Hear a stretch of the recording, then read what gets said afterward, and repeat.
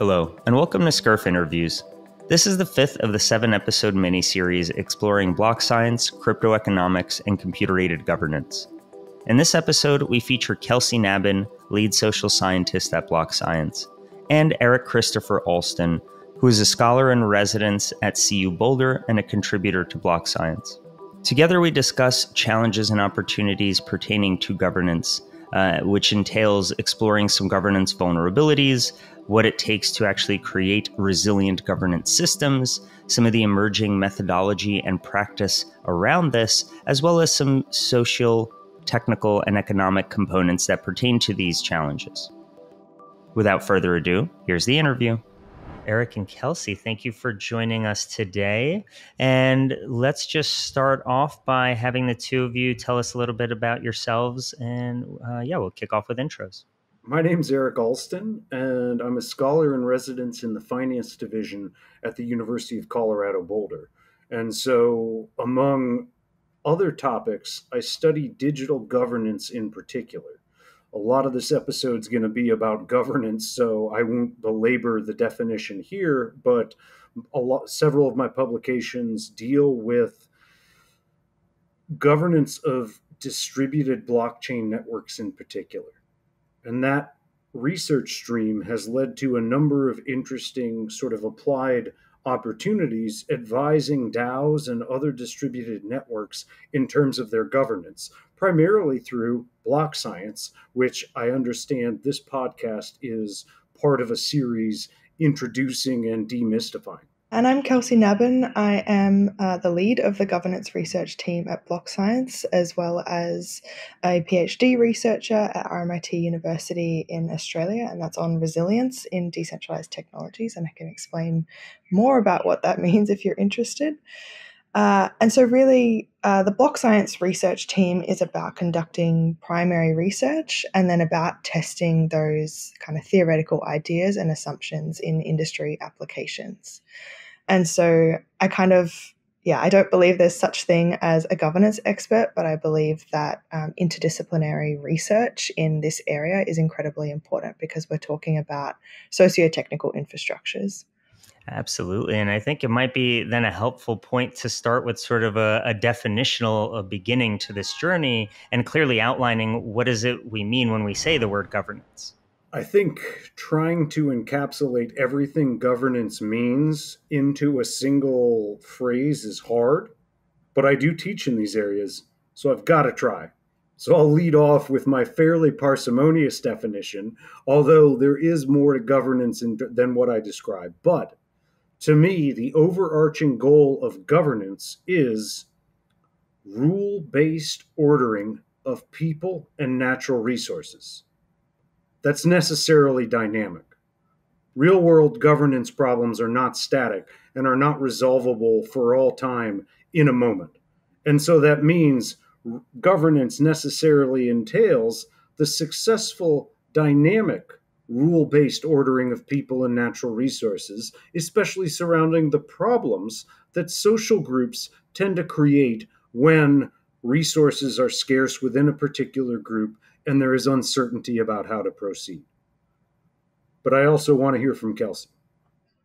Oh, that was a good definition. I would like to talk about a few different definitions because I think a healthy starting point is to acknowledge that we don't necessarily need to invent it just because we're working in new sort of technologies.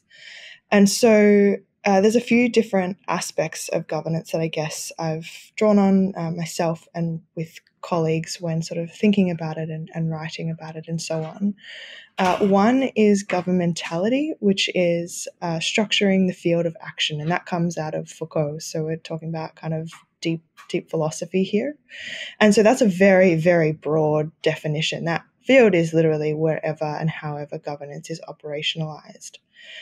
Another definition that I've found helpful is to think about institutional infrastructure. So that's getting more specific in terms of the people, processes, norms, and institutions that kind of run in parallel or interplay with the operation of technology itself. Another definition I actually found when thinking about this this question was one that Ellie Rennie uses in a paper that was co-written with Michael Zaga, myself, and a few others from the MetaGov research community. And that talks specifically about governance interactions within such systems as solving societal problems or creating societal opportunities and attending to the institutions as contexts for these governance interactions. But I wanted to make sure that I emphasize one thing that we've kind of developed at BlockScience, and this was really led by Michael Zargham, was the idea of a governance surface. And so that takes the kind of Foucault idea around governmentality and combines it with control theory. So thinking about the control surface, which is, defining the parameters of a, cybernetic system, but applying that to governance because, as I mentioned, we're in this interdisciplinary field. So now we have a governance surface, which is the set of parameters through which an organization's code can be modified, or really defining where governance occurs within, a decentralized kind of code-based system. And so that's something that we've drawn on a lot in some of our research and practice, and thinking about the separation, I guess, between the governance surface and what methodologies can we develop to analyze that, to actually, look at it and define exactly what it is for specific contexts, and then governance operation, where governance is operationalized. So then what are the actions that happen within that governance surface, which has been predefined? And I think that's really helpful in code-based systems because it makes it clear that someone is making decisions about defining governance. It's not just happening. It's not objective. It's completely subjective. And we're making choices in how to shape that field. To just add briefly to that, one of the really cool areas where my work intersects with that of Kelsie and Zargham's in particular is when they say governance surface, I'm often describing a constitution. It's not a one-for-one overlap, but there's a set of things that are set apart from the ordinary operations of a system, an organization of humans, a public government, if we're talking about a traditional constitutional system of ordering. But there are flags that would be raised in many people's minds if a constitutional amendment process was triggered as compared to the ordinary activities of government. And so there's a shell, which to me definitely evokes the surface notion that Kelsie has described, which is relatively more rigid in the vast majority of human organizational systems. In public governance, that's called a constitution. More generally, it's called secondary rules. Or as Kelsie has labeled it, it's a governance surface that defines the operations, the ordinary operations of a particular productive unit or group of individuals. Eric, how does that differ in kind of nation states or maybe traditional ideas that people would have of a constitution, or even corporate organizations and sort of blockchain settings? Part of the furor over blockchains surrounds the fact that they're relatively decentralized compared to the governance of traditional intermediaries, especially financial intermediaries, if we're talking about cryptocurrencies, such that distributed networks like those supporting Bitcoin, Ethereum, etc., actually display characteristics more traditionally associated with public constitutional ordering. And so the private firm is more like a dictatorship. And blockchain networks are a whole lot more like democratic constitutional ordering as we have come to associate it with public governance contexts. Yeah, I was thinking too about some of the methodology stuff that we're developing around, that constitution is not written on tablets of stone or on, documents that Constitution DAO can buy, but it's being encoded in software as well. So some of the really interesting work by the phenomenal data scientists at BlockScience and the research team is looking at the rules or those constitutional rules in smart contracts, which I've just found fascinating as a social scientist to see how they kind of, create fields and go in and kind of scrape smart contracts for that information and kind of present like, here are the rules of the actions that you can take in this particular, blockchain system, which kind of formulates or presents what their constitution is from the code. I see analogies between the exciting work you just referenced, Kelsie, and the ultimate development of uniform contractual terms in many common law jurisdictions governing business practices, which is to say that we've had a protean version of smart contracts for a long time. Those were the default commercial rules applied to voluntary economic interactions among individuals.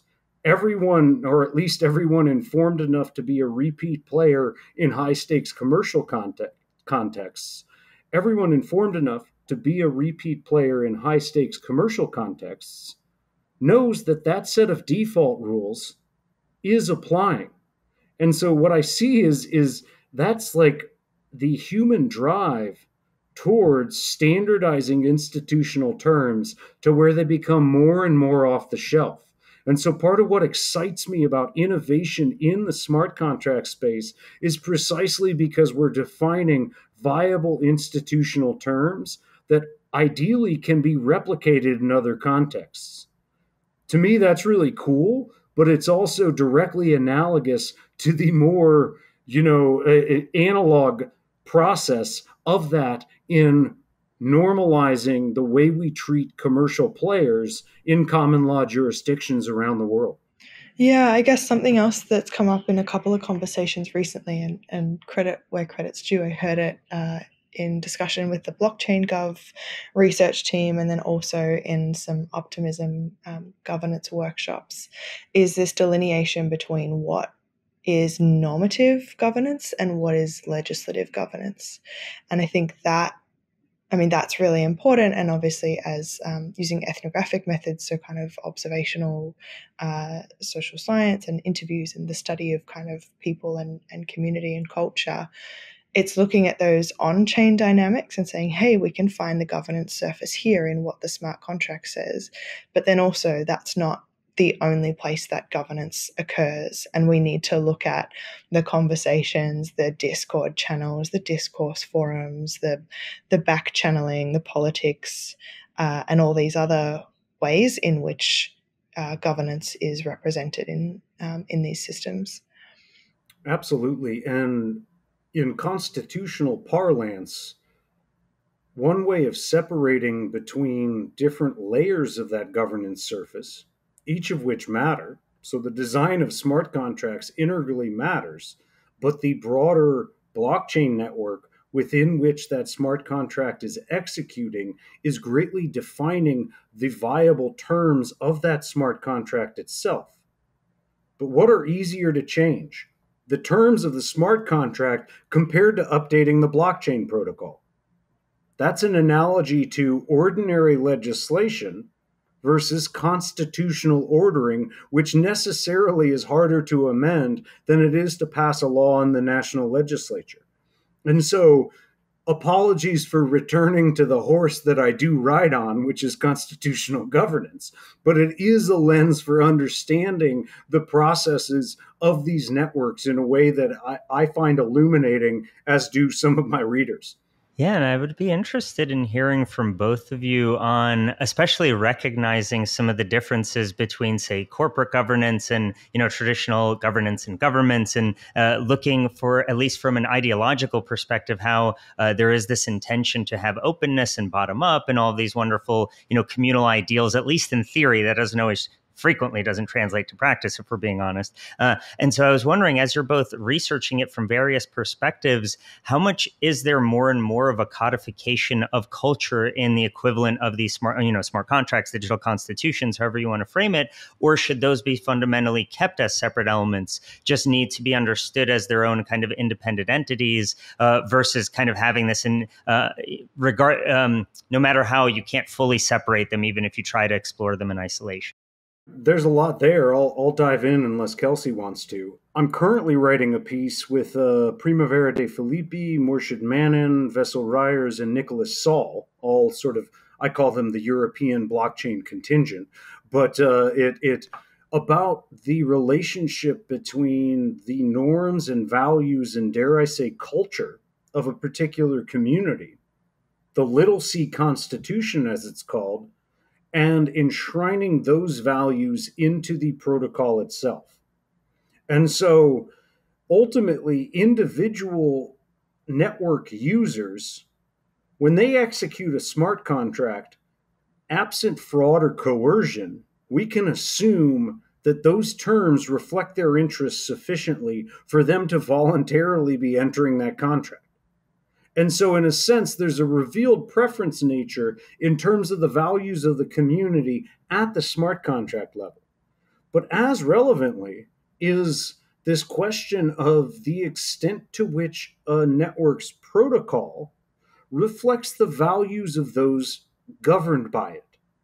That is the tension between a little c constitution versus that which is enacted in the formal document in the case of public ordering, or the formal protocol in the case of distributed network ordering. And a stylized example I use that's actually germane to distributed network contexts surrounds financial privacy. A friend of mine's a partner at a financial regulation law firm in Washington, D.C.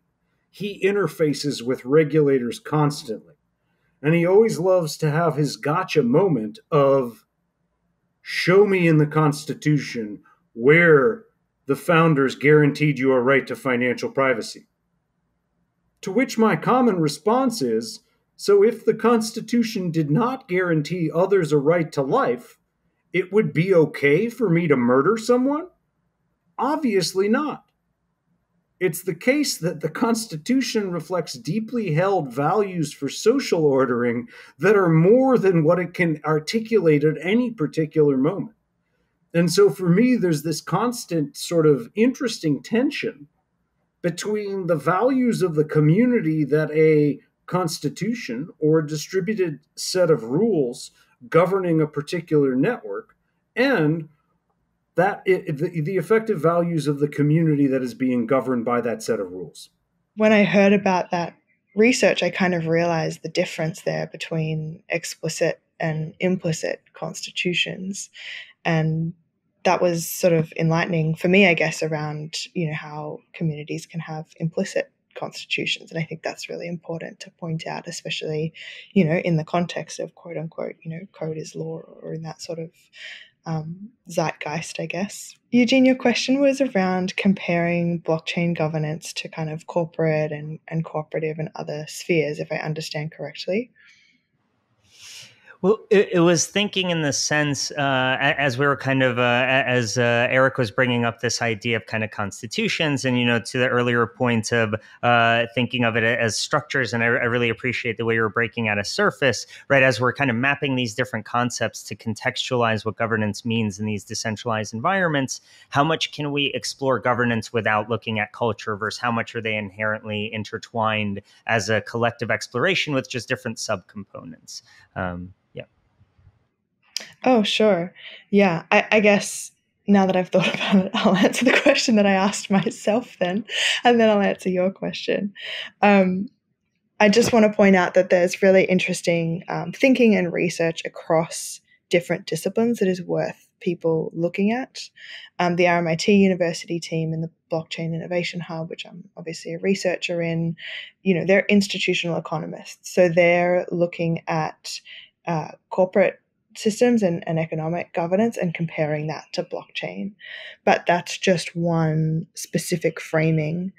And I think it's important to acknowledge the others. So I've done a bit of research on looking at cooperatives, and a shout out to the kind of platform cooperative consortium community that have really leaned in to the emergence of things like DAOs and said, like, we don't necessarily endorse it, but we do want to understand it, and we do want to build bridges of understanding between cooperatives and these new or maybe old kind of ideas that are coming out in, DAOs as kind of, democratic participatory organizations, and see what can be learned between the two fields.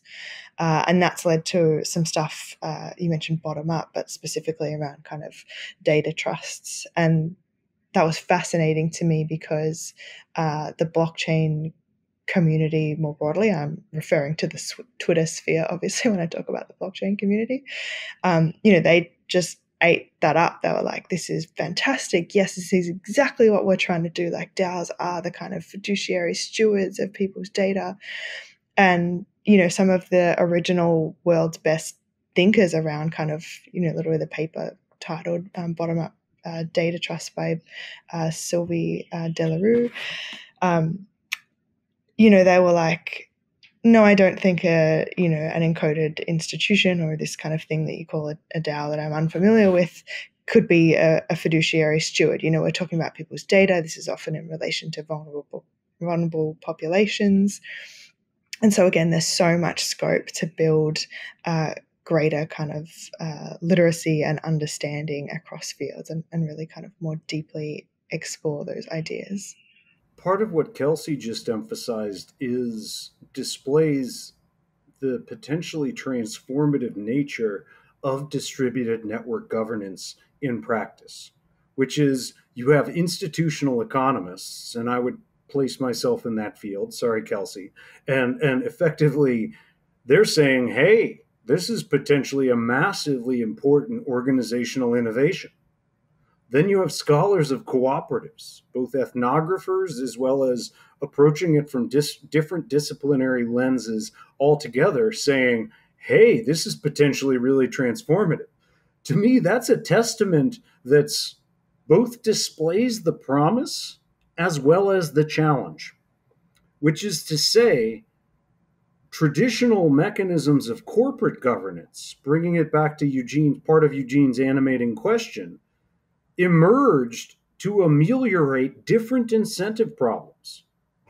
One of those incentive problems surrounded, aligning the interests of investors and the managers of their funds who undertake costly and risky bets with other people's money. That creates a classic set of incentive problems. Another set of problems, though, surround information costs, which is I enjoy the fact that I can't govern all of my investment funds precisely because that means I'm diversified to a level I could never be otherwise. But that means that this technology is transformative for certain applications and not for others, potentially. To put it differently, I see us in sort of a discovery phase, exploring the boundary of which forms of highly centralized, dare I say dictatorial forms of corporate governance still exist for deep underlying efficiencies, and which forms exist due to old technology that we now have an innovation that enables us to get around. And that's what I see a lot of this DAO discovery process is engaged in, is which forms of organizational activity, which purposes for collective action now are tractable to a more transparent and more decentralized form of governance. That's helpful to Eugene's actual question because, how do you study these systems? I mentioned in my kind of opening response around the sort of interdisciplinary nature of, blockchain-based systems. And so I think having these multiple lenses and allowing them to rub up against each other and overlap and challenge each other's sort of worldviews is really important. And so I guess as part of this, research series, we've covered off on, a number of those lenses on kind of, engineering methods and measurement and data science and all these things. wearing my ethnographer's hat, I want to know, what are the social dynamics and the social outcomes of these systems. And so I'm actually writing a piece at the moment, which is called The Ethnography of a DAO, and that's been accepted into EPIC, which is like a big conference for ethnographers. And Zagham's actually my co-author for that, which I find hilarious because he's quite a good ethnographer, despite being, a expert in control theory and doing his PhD in like robotics or something, robotics and optimization. But that's really, it's looking at, as I mentioned before, what can't be seen in the metadata or on chain of kind of, formal transactions, quote unquote, in these systems that still compose, governance and essential parts in many senses. So that's been really fun, to kind of find these anecdotes and vignettes about, the janky ways that we're composing, Discord chats with Discord forums and then snapshot votes. And then 3 people co-sign a multi-sig and that moves the funding. Satoshi would roll over in his, who knows if it's a grave or not because we don't know who it is. But, it's so evolutionary from some of the kind of initial ideas of peer-to-peer distributed networks. But I really appreciate it too because it's beyond, economic infrastructure per se to kind of, social systems and, spaces for artists and musicians to, find expression and collective belonging and all of these things. So they're much more than, governance systems. They're, communities, and it's important to, draw out some of those things. And so I guess that's a long response, but, in that piece, we also try and frame tools. And so there's a number of them, a really, I guess, a feature or something that's become really important in our methodologies to understand decentralized systems when we kind of start a project or want to research and find a case study or whatever is just this thing we've called mapping.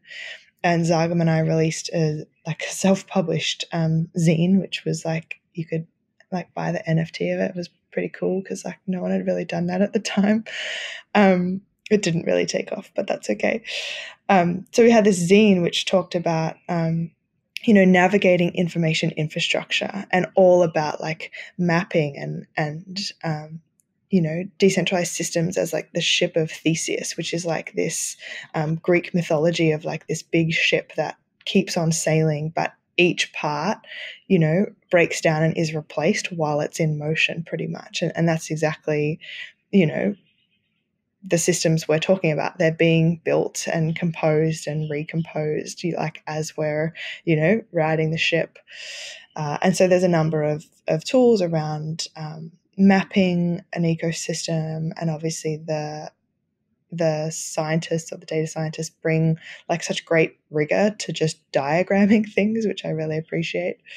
There's resilience mapping, and vulnerabilities has become really kind of foregrounded in a lot of our methodologies around if you want to create more resilient systems, meaning aligning that, constitution or that what Eric calls the animating purpose of a system or a community. And I love that verbiage. If you want to align that purpose to the kind of practices, then you need to kind of be aware of what it is. But that's, to make that resilient, you want to identify the vulnerabilities or the things that are potentially going to undermine, whether they're, internal or external to the system. And interestingly, they're very often, internal and arising from those, personal and political dynamics rather than, some existential, censorship threat or something. that's another tool. And then the team has some other amazing things that they've worked on. So one of those is what we call the CAG map, and CAG stands for Computer Aided Governance, and that was largely developed by Barada. And it looks really simple because it's a picture, but it's just like very deeply thought through framework for participatory decision making. And it kind of goes through these cycles of, definition and evaluation and, conversation and all these things. But that's on our blog, and definitely a resource worth checking out. There was something Kelsie just mentioned that I think bears repeating, which is, and it's related to the animating purpose that she also mentioned, which is any of these organized, or to put it in my parlance, constituted communities. So they formally organized and they've defined their governance surface. Whether or not they're calling that a constitution, it's a set of secondary rules defining the processes of governance for that community. They organize for a common shared purpose. A lot of the cool is there. It's in, we agree and we're here because we value this thing. We want to do this thing together. This leads back to the old fuddy-duddy, the constitutional scholar, making a very unpopular point, which is the stuff that's fun, the stuff that's cool in a community, you usually don't need governance for that, even though governance is the glue that makes stuff work in the background. Because there's several paradoxical issues that emerge when it comes to constituting an organization surrounding a shared purpose that can be easily forgotten, because when you come together to say, we're creating a new organization, we're creating a DAO, it's of necessity this kind of, unifying moment of, we all agree we want to do this awesome thing together. That's what I call the animating purpose, as Kelsie referenced it. The problem is once you constitute an organization, everyone's relative interests are fixed. That has a really vexing challenge for any rule changes in the future. It means they'll benefit some members and they'll harm other members' interests. In public choice, this is called a constitutional political economy. It exists in every organization. And so if you talk to scholars of organizational change is costly precisely because it creates these winners and losers. But it gets worse because it's even more structural than that. And I wrote a piece for MetaGov, in particular, the MetaGov DAO, exploring this idea entitled Governance as Conflict. Sounds really pessimistic. To me, it's like embrace the pessimism, because that's what governance is all about. Because this other structural problem is unavoidable. The more every member of an organization, animated by its really cool shared purpose, agrees about how the organization should proceed, the less you need a governance decision. And if it's at 100%, that will spontaneously emerge every time, because every member of the organization agrees that's what the organization should do next. But the more there's disagreement about how to proceed given an uncertain event, given a sudden influx of users to a particular network whose interests and understanding is different from that of the original class of users, the more there's disagreement among members of that organization that still has the same shared purpose. The more that there is disagreement, the more you need governance resolution of that question. And so it always comes across as really pessimistic, but I'm trying to get down to the brass tacks of what is governance, and it often involves conflict in unfortunate ways. If it resolves it in a way that's certainly not destructive, that might be the best thing your governance system can achieve at a particular moment. It's interesting that you mentioned that example. I know I don't want to quote them publicly, as I don't know if they would appreciate me doing so, but someone in the space told me when I think a DAO would work best? If 5 people who love a concrete goal but hate each other's guts are working on a problem together, because then we're going to work through interesting governance stuff. And I was like, that's a fascinating concept. I don't know how you initially build and seed that community, but yeah, we shouldn't avoid the importance of that tension to actually progress through hard problems and do the most interesting work and get down to brass tacks, so to say, of what are the open challenges. But yeah, Kelsie, do you want to jump in? Yeah, I was just going to say that Jessica Zartler from the team at BlockScience just says like governance is a trash fire, and like has a little meme of a smiling bin with a fire coming out of it. So that also works. Eric, off the back of what you said, I also just wanted to mention some terms, and I kind of reference a bunch of things as I speak, because if it's interesting, I want people to be able to go and kind of investigate it themselves. But Zagam and I, in this paper called Aligning Decentralized Autonomous Organizations to Precedents in Cybernetics, talk about this principle of requisite variety. And so it comes from Ashby, a cybernetician in kind of like the mid 20th century, when these people were also thinking about, information systems and, control or kind of steering them in productive ways. Requisite variety is around aligning system dynamics, meaning the allocation of function and resources to that system purpose that we've been talking about.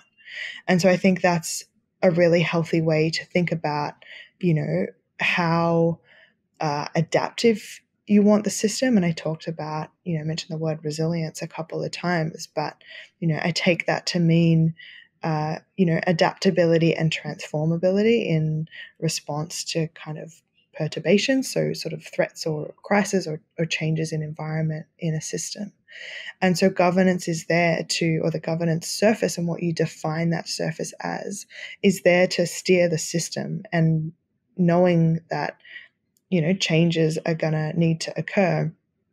There's this thing about like how adaptive should the system be versus how kind of set and concrete, as Eric was saying, once you set it, like it's really, really hard to change it. And so we did some thinking, drawing on sort of that field of literature and thought.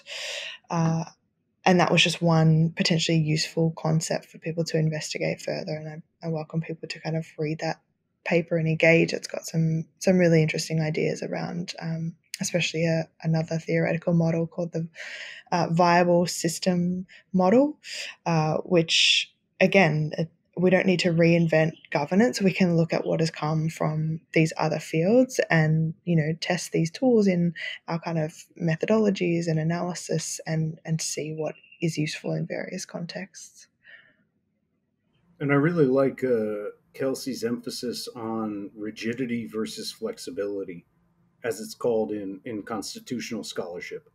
But more generally, the viability of a system depends on its ability to adapt. In institutional economics, this is called the non-ergodicity of the world, or the inevitable incompleteness of all of our institutional remedies, which is the one certainty for governance, is that it will need to adapt. Thomas Jefferson was familiar with this, and he speculated that maybe it would be good if we had a new constitution every generation. We developed the empirical methods necessary to test the lifespans of constitutions around the world, and on average, they endure a generation. That's not me arguing that change at the constitutional level is good at all times. It's also not me saying, hey, I don't like constitutional change. I think it's very context specific. But at the end of the day, our institutions need to adapt because they cannot contemplate all unforeseen circumstances. Think of the DAO hack. Think of the debates over forking to Bitcoin Cash, to take a few of the storied examples in this particular sector. Those were change needs of a particular community. In the case of the DAO hack, rather suddenly, we have a very bad actor. Should we punish them, given that we have the technical power to do so, even though that might violate constitutional norms of the community? In the case of Bitcoin Cash, simple disagreements over the number of transactions that the network should be able to facilitate at the block level. But in either case, it required ultimately massive change to the underlying rule set to accommodate the divergent preferences. And so for me, the one certainty for governance is unfortunately uncertainty. This is called incompleteness in institutional scholarship. But in constitutional scholarship, it gives rise to the need for amendment rules directly. How do you change your fundamental rule set? Or in the language of blockchain communities, how do you update your protocol? Yeah, the whole idea of the importance of embracing change and the inevitability of it feels apt to apply well beyond just governance and blockchains. And I kind of want to steer us in as we're continuing through the conversation, maybe towards a direction of some more concrete examples of what actually studying these topics looks like. Because I think for a lot of folks who are not as close to it as yourselves, all these concepts can sound great, but they can sound very armchair philosophical. Let's have a drink at the end of the evening and talk about some philosophy of a better world. And it doesn't actually translate to, well, how can I explore community X and understand what's going on there from a governance perspective? So I'd be interested in hearing whether you want to take it specifically and say more of a direct DAO analysis or just studying governance in concrete communities. I would love to hear kind of how you both think about going about that. I can talk about some of the projects we've done with various teams or protocols or communities or DAOs, depending on what they are. So one of those is a vulnerability assessment, which we did of Lido DAO. So that was super interesting. It was a blog piece that came out of my kind of PhD research on this idea of vulnerability assessments. And then the CTO reached out on Twitter and was like, oh, this is amazing. Can you do this for our DAO? Like, we want to know, like, what do we not see? Or maybe we're aware of some of these areas, but how as a community can we have this conversation and actually kind of enact some ways to potentially address these as well? Because the whole, the literature that this comes out of in science and technology studies talks about that once vulnerabilities are identified, they can be addressed. And so we looked across a number of viewpoints, and that ended up becoming kind of the social, technical, legal, and economic dynamics of these systems. And it was very mixed methods. So we employed ethnography, we looked at, their forums, we looked at how many views or what kind of reaction certain topics had in their community, Twitter, Telegram, these kinds of things. We conducted a number of interviews with some of the Lido team, as well as validators that participate in the DAO, as well as kind of, adjacent people from kind of comms to analytics to insurance that were related to the network. And then on the technical side, we looked at a couple of really interesting things came up, actually, and it was Barada that kind of championed this, and I caveat, which is what the blog says as well, around that, we didn't do like sort of formal contract audits. This was about kind of this like, assessment of like, what can we find within like a limited sort of time frame. And some of the areas that he looked were really unique to me, and I actually hadn't seen anyone else sort of have conversations about them. But that was at technical interfaces. Like, how could I capture the web page of which the Aragon or whatever voting app takes place, and actually put up a fake page and co-opt governance in that way. And then we looked at economics, and that was in particular, or related in particular, to sort of liquid staking markets, and those as kind of a winner takes all market, and talking about, this has the potential to ratchet up in the same way as curve wars. which actually sort of happened after we released our assessment there. And there was another piece by someone called Sasha who built on our work and talks a lot more just in focus about liquid staking in relation to layer 1 protocols. When you have something like Lighter that has been, a first mover in the market and wildly successful in many ways at providing liquid staking, not just on Ethereum, but on, Cosmos, Polkadot, Solana, and like all of these different ecosystems.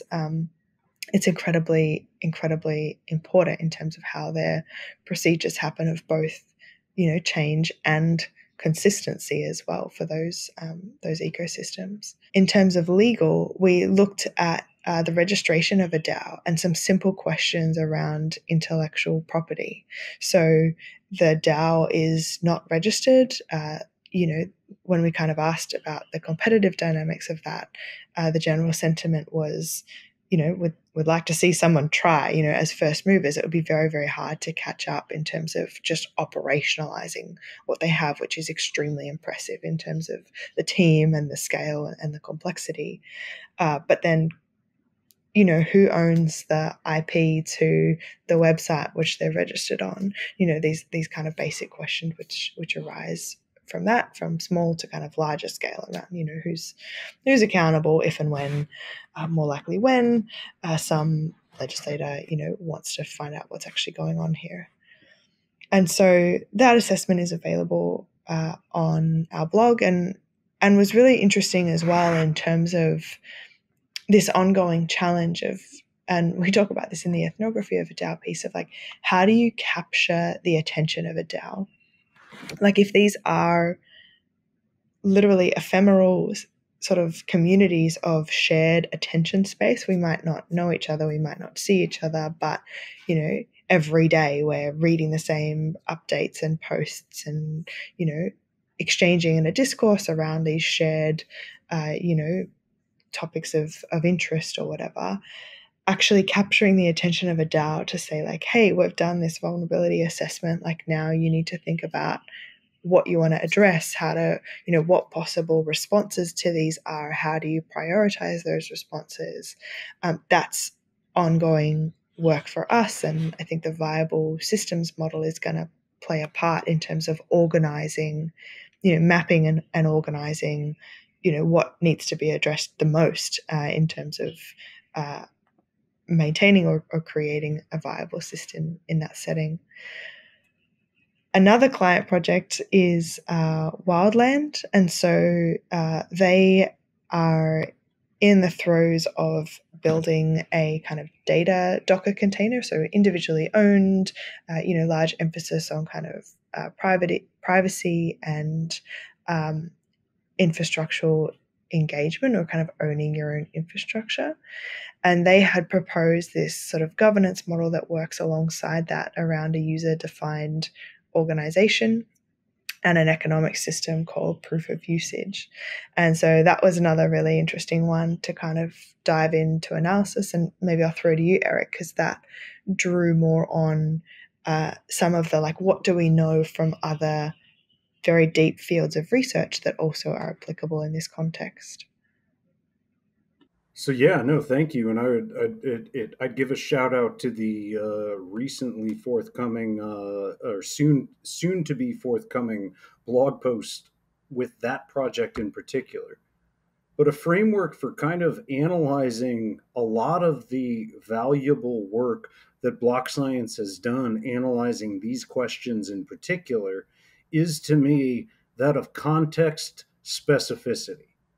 And this will tie directly back to a lot of what we've been talking about, which is the easy approach for someone who wants to do comparative legal scholarship or comparative economic scholarship is, I can identify the features of these two systems. These are the same, these are different. Therefore, different outcomes are due to these differences. The problem is particularly acute in comparative legal scholarship, especially at the constitutional level. And this gets all the way back to the little c versus big C constitutional distinction we were describing earlier, which is, yes, Many people did not smoke marijuana when it was illegal, but many people did, meaning that at any point in time, a particular governance system is a function of its formally articulated rules. Those are easy to find. On blockchain networks, they're typically transparent and can be found as a matter of course. The problem is that is a set of rules coordinating a complex group of individuals with distinct motives and distinct reasons for organizing around that common animating purpose. Many times they're in agreement because they're still there, but in many important moments, especially for governance, they're in fundamental disagreement with one another.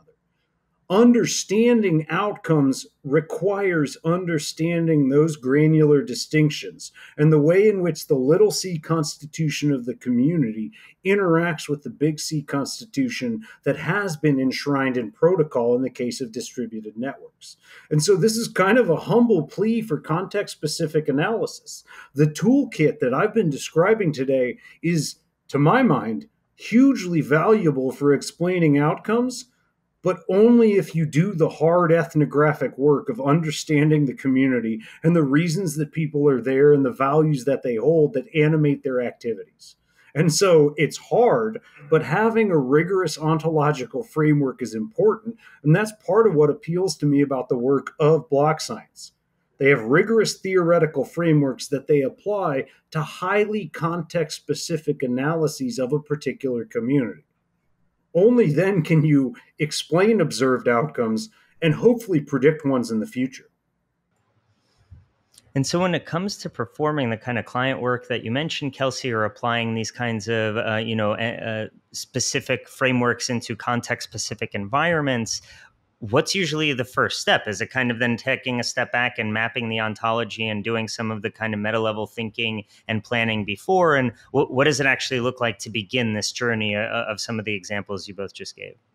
Definitely the mapping. And it's the mapping of some of the concepts we've talked about today. So from, the animating purpose, like what's happening in, the little c and the big C, so the formalized and kind of the informal constitution-wise. It's looking at the stakeholders and the various stakeholder interests and what actions are available and kind of how that participation in the system works. So is it membership based? What are the rules of membership? How do people enter? How do people exit? And so some of those, again, as Eric mentioned, it's very context specific. So sort of the fields I'm talking about, I'm thinking of a blog post that I have around understanding resilience in these systems that looks at, observation of what's happening in the system and then moves to the action space of, how are people behaving and, what actually needs to be kind of diagnosed or proposed in terms of, again, this idea of, suggesting how to or what to address or what vulnerabilities there are towards potentially more viability. So you can actually see some of these maps that we've done, and there's a particularly interesting one of Gitcoin somewhere in their forums that was done by Zargam, really in, kind of in flight or amidst the transition from a project to a DAO, which is obviously a huge and seminal and kind of hallmark example of one of the first sort of attempts at scale post, the PTSD of like the DAO, which was hacked, as Eric mentioned. And so this map, sets out some of those, fields around stakeholders, functional operations. So what different kind of working groups or units have, emerged in this transition or this kind of exit to community or to DAO. So such a fascinating example and hugely valuable in the legibility of these systems, just to sit back and just the map alone to say what's happening here before even, trying to solution anything is not necessarily something that's done often from a third-party perspective or within these communities.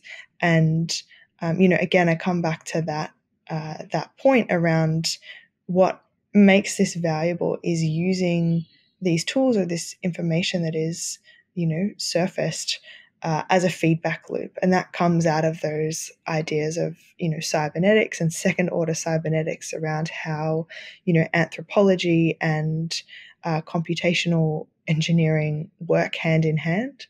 And so how do you actually look upon a system, look upon its participants and its designers, and then feed back those observations into the system to make it more self-aware or reflexive, as we say in ethnographic practice, and in another blog post by Zagam and I on techno-reflexivity. And in terms of the legibility of these systems, now that we've emphasized context specificity, I do want to make a humble plea for the theoretical frameworks that both Zargham and I use, which is to say, what is the easiest starting point to understand a system, to make it legible in Kelsie's words? It's the observable features, typically which have been codified. It's obvious what type of consensus mechanism a blockchain network has. Therefore, that's a useful starting point. And so theory defines a lot of the features that are easily observable. Start with those and ask yourself, what does the theory that we've briefly alluded to today tell you about those observable features? The deep challenge, though, whether you're an ethnographer or you're a constitutional scholar sympathetic to the little c versus big C constitutional distinction, is that context matters, and that you will not understand a little c constitution of a community for distributed networks if you're not embedded in the Discord or Reddit forums dedicated to that particular community. But that's a lot more time-consuming and harder than establishing whether a network has a specific consensus mechanism that's easily identifiable. And so for me, there's a union between these two approaches that's absolutely essential. Appreciate the context, but approach that context with a rigorous framework that tells you something to expect. And guess what? When your expectations are violated, there's probably something really interesting there too. That's very true. And I feel like we could dedicate a whole episode of where you go from step one all the way through completing it. But in respect of your and the audience's time, maybe we could jump ahead to sort of what are some of the things that y'all are actually interested in terms of governance research questions, whether it's from, that more meta level in terms of establishing more of these frameworks or looking in very specific application domains or specific voting mechanisms or any kind of aspect and direction of the future of governance research. What are you both excited as we sort of continue through the end of 2022 into next year? For me, what I'm interested in is the discipline of a bear market. Things are great when there's a steady influx of capital. To me, though, I've already emphasized about why conflict defines governance on important margins. When are you likely to see more conflict? When resources in a particular community are scarce. But in a general sense, and this isn't to belittle the real economic harm that price movements entail, but in a general sense, for the industry, market discipline means winners emerge and losers fall away. And so to me, it's I think this current bear market that we're experiencing is going to be a fascinating one for governance because it means conflict will emerge with more predictable periodicity. And so therefore, it will be kind of a proving moment for different governance systems on different networks. When they all have access to investment capital and speculative retail investors crowding in on every exchange they can, that's not a context where hard decisions have to be wrought by and large. But in a bear market, this is one that is fruitful analytical material for governance scholars such as Kelsie and myself, even if we can't call ourselves governance experts. It's much easier to not have points of tension when it feels like money is endlessly raining down from the skies. Now that people have real budgets they need to stick to, it's a very different environment. But yeah, Kelsie. I'm really interested in some of the dominant narratives in the space around governance. So these ideas of governance automation and governance minimization, and kind of disambiguating what that actually means to people and what that actually means in relation to some of these other, precedents or, grounding concepts around, reachability in terms of how achievable is the animating purpose of the thing, or requisite variety, as we spoke about, and viability. So that's one area, and I've touched on that a little bit in some of the Lido work and in some forthcoming stuff.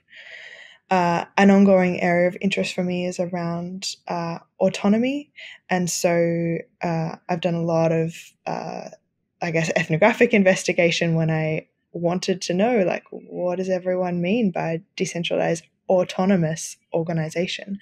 And there was kind of no dialogue happening around that. Zagam surfaced some really great work by someone called Thomas Swan, who in a book on cybernetics and anarchy speaks about the difference between functional autonomy and collective autonomy. And there's a forthcoming blog post where, based on a presentation that Zagam gave on that, we're just going to set out those ideas for people to consume or challenge or build on, or whatever they want to do, apply. I'm interested in DAOs, automation, and AI. I think it's something that was talked about in the original concept of DAOs, but is, we're obviously not there yet. And I think, part of the reason I really appreciate and enjoy my own engagement with BlockScience is the opportunity to, better understand these inseparable components of these systems that are way outside of my field of expertise, so drawing on, our kind of collective intelligence on, what does this mean? What are sometimes we'll just have, conversations. It's like these ground truths of like, what are algorithms? Like, what do we mean when we talk about algorithms? What is AI? What is the potential of AI in, governance in DAOs? Like, what are the fundamental misconceptions around that when people just, whitewash it or broad brush it and these kinds of things? And so to that point, another area which we've kind of flagged in a post, and I keep talking about blog posts because I think it's something that we really intentionally try and do around socializing ideas and methodologies and findings and all these things as much as we can as part of this kind of broader community discourse. But one of those is on algorithmic policy making. And so the relation between, humans and machines or kind of computational processes in these governance systems, and how that actually is a policy-making exercise, and what the kind of, hierarchies are there, or where you actually need, for me, I'm interested in like, where's the human input actually necessary, and kind of how do you sort of rehumanize these systems in some ways. So that's a lot, but there's always a lot of interesting things. And also I should mention, we're always looking for, super engaged people that, care about this kind of stuff and want to develop both as, researchers and practitioners in this space. So I'll throw that out there. I also wanted to make sure I mention, one of the kind of wildest parts of working in this field is that you can shape it. It's not an academic experience where you're sort of just off in discourse with your peers through peer-to-peer publications, but the ideas that we're coming out with and the people that we have the privilege of working in is like actively shaping, how these systems are, conceived of and designed and built and play out in many senses, which is, I guess, a challenge and a responsibility, which we take pretty seriously around the broader goal of kind of engineering safer systems. It's also a really cool opportunity. I agree, it's a challenge and a responsibility. Yeah, but for those who are excited by that landscape of opportunity, now is a really interesting time. And I think especially through the bear market, we're going to see a lot of focused and intentional experimentation with what can actually drive meaningful governance primitives and new ideas forward. So very much excited to see what else comes out of BlockScience, what other research, Eric, you and your collaborators come up with, and in general, what various communities kind of surface here. So I just really appreciate both of you taking the time to kind of provide some of these explainers and background on governance as a concept, and providing some highlights and insights into what's going on in the world of BlockScience, specifically in the realm of governance research and exploration. Thanks so much for having us. And again, just shout out to SCRF and all of the activity that you're supporting and facilitating and encouraging in the space. Absolutely. No, this has been a hugely fun conversation, and to me it's this type of conversation that moves the ball forward in terms of challenging governance problems in a context that we don't know all the answers.